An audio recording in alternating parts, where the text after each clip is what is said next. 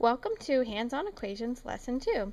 I hope that you found in Lesson 1 that algebra really can be fun and doable for you.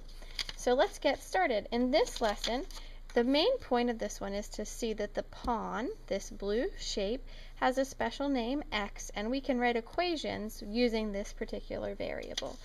For example, this equation we can place on the mat by reading it, remembering that the x represents the pawn. This expression right here is two x's, two pawns. So we're going to place on two pawns to represent two x's. Then we're going to add another one on the same side, still on this, the left side of the equal side.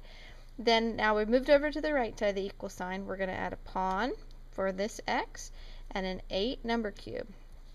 So two x's plus another x. On the other side we have an x and an 8. Then we're going to use guess and check.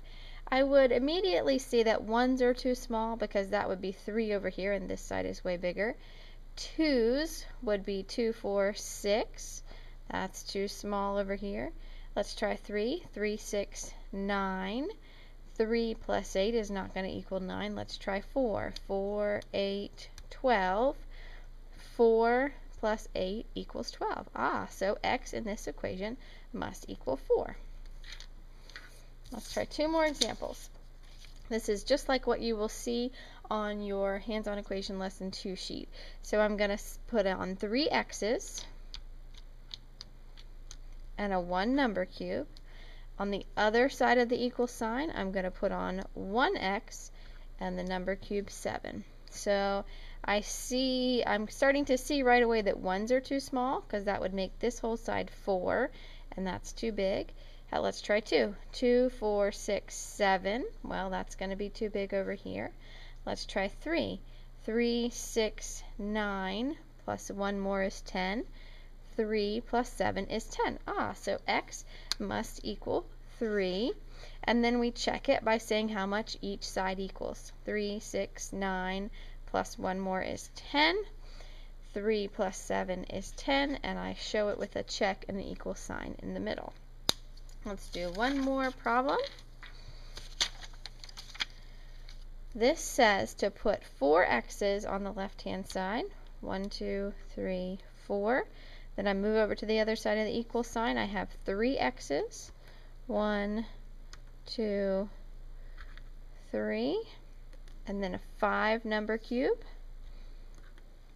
Alright, now I'm ready to check. I would immediately see that 1s are too small again because that's going to be 4 over here and 8. Let's try 2. 2, 4, 6, 8. 2, 4, 6, that's too many. Let's try 3. 3, 6, 9, 12 over here on this side. 3, 6, 9 plus 5 is 14. Doesn't work. Let's try 4. 4, 8, 12, 16. 4, 8, 12 plus 5 is going to be 17. Let's try 5s. 5, 10, 15, 20. 5, 10, 15, 20. Oh, it works. So the pawn or the x equals 5, and then I'm going to go back and see how much each side is worth. 5, 10, 15, 20 on this side. 5, 10, 15, 20 on that side. So 20 equals 20 with a check. You are now ready to start with Lesson 2 of your Hands-On Equations packet.